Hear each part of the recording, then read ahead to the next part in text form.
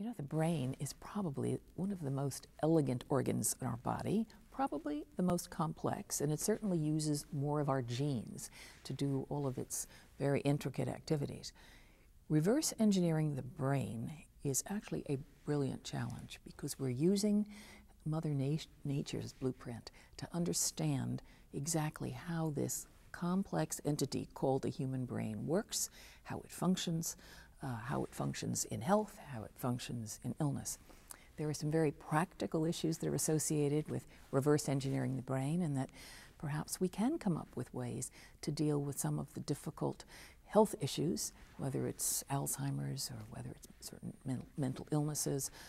understanding the biochemical and electrical pathways that sometimes go awry in a whole range of illnesses as a template for building better drugs. But it also has a very practical application in terms of